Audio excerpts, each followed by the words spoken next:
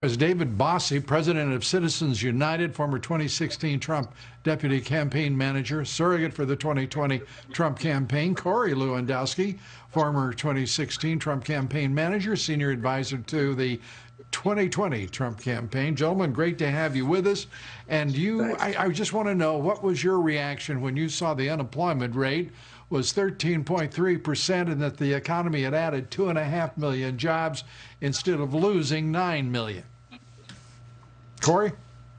Well, Lou, I'll tell you what, the American people reacted today when the stock market took off like a rocket ship again. Once again, the pundits have underestimated Donald Trump. They told us that there was going to be almost 9 million more unemployed. The unemployment rate would be somewhere around 20%. Clearly, the work that the president did with the PPP program and others to help those small businesses stay afloat has paid off, and those numbers reflected it today.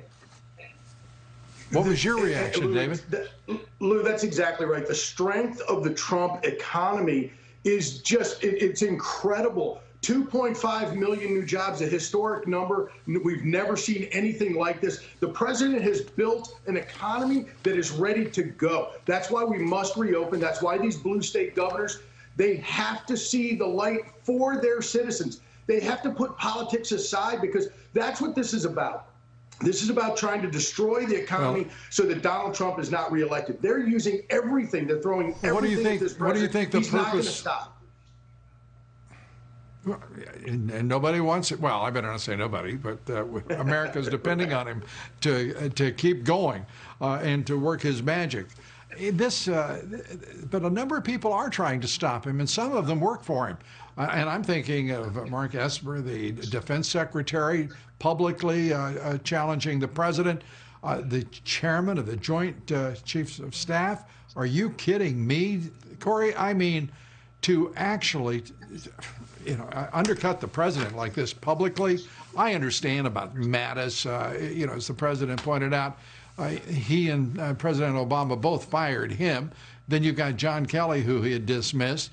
But I mean, this is nasty stuff to watch generals, former generals, and a defense secretary make fools of themselves and trying to undercut the commander-in-chief. Look, Lou, we have seen the military-industrial complex since the day Donald Trump went in fight him every step of the way. They have made a lot of money having these endless wars in Afghanistan, in Iraq. This president has said, let's bring our troops home. We know that Mattis and Kelly, if they had their way, they would keep troops over there in perpetuity. This president said, let's bring our men and women home. They don't need to be there anymore. And look, the generals love war. This president loves peace. We are a nation that, by and large, has seen peace over the last 4 years overseas. He wants to bring our men and women home, and they make a lot of money keeping them overseas. Should the president, Dave, should the president fire Esper, fire Milley?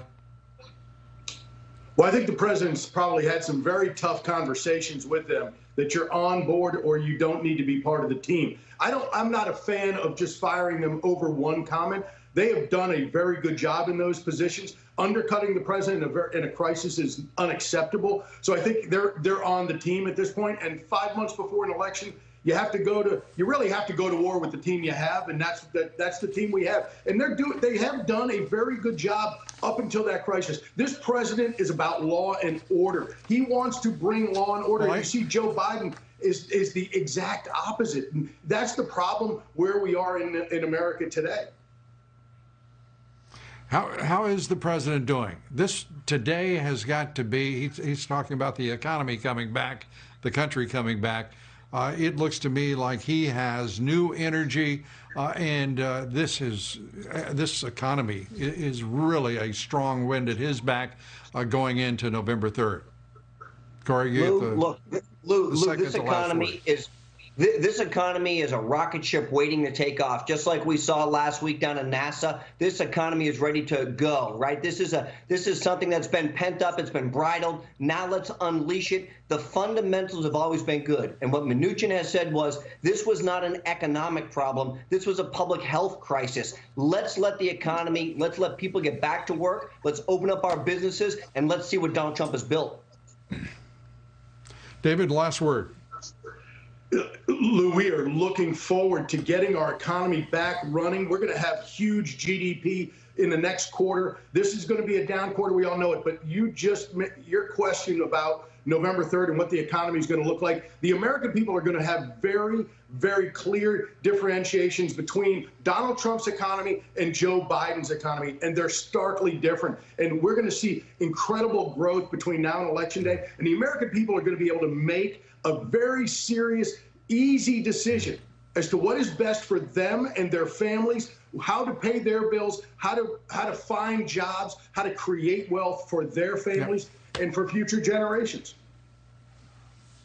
David Bossie, Corey Lewandowski. Gentlemen, great to see you. I'm glad the team's still together.